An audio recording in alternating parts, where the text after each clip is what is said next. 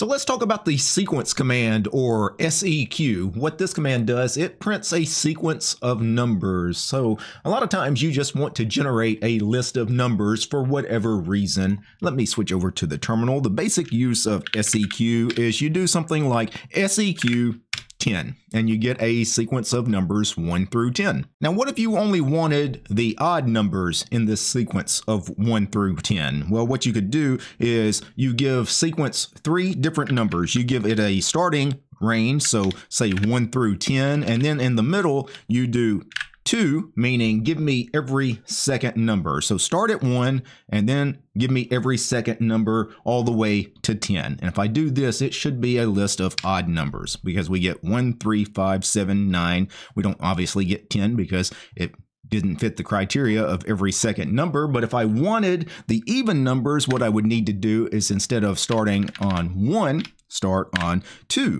And now I get 2, 4, 6, 8, 10. One more example, I could have done something like 1 through 25, and let's do every third number. And now I get every third number from 1 all the way to 25. Now, there may be an occasion where you don't need the sequence command to output the numbers on each new line. Sometimes you want them all on one line. Maybe you want to separate them with a space or some other character. And you can do that. For example, if I up arrow and repeat the sequence 1, 3, 25, I could give it this flag here, -S for separator, and specify the separator. Instead of being a new line, I could tell it to be a space.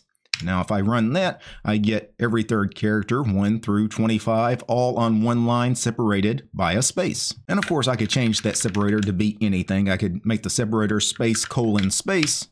And now I get that as output. Now, one problem you may have sometimes with the sequence command, let me do the sequence of 1 through 10 again. Sometimes you need these numbers formatted to have the same number of digits, meaning instead of 1, I needed this to be 01, 02, 03, and then finally 10. So they all have 2 characters as part of the number, and you could specify this. There is a flag you could use, give sequence -F for format, and then inside double quotes, give it % and then 02G. And if I do that, you can see now it has added a leading 0 to the numbers that did not have 2 characters. And I could have made that more than 2 characters. I could have made it 4 characters, and now we get everything beginning with 0001 all the way to 0010 as the final number. Now, if you want the width of the numbers to be the width of the largest number in the sequence, you can just do sequence -W, and let's do 100.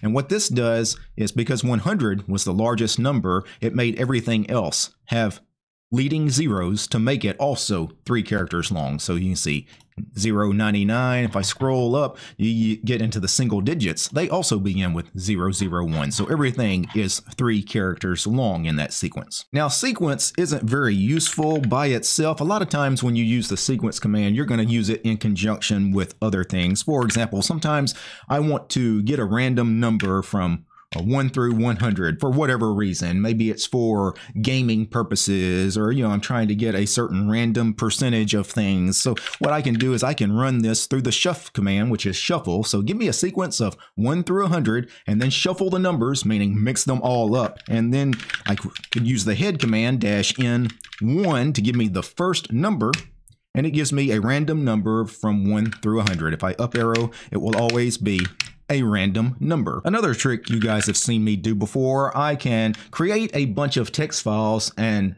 label them 1 through 5 or 1 through 10 or whatever it happens to be. For example, if I do the touch command and then $ parentheses, so $ parentheses at the shell means run this command, sequence, for example, 5, and then .txt, because I'll give it that extension.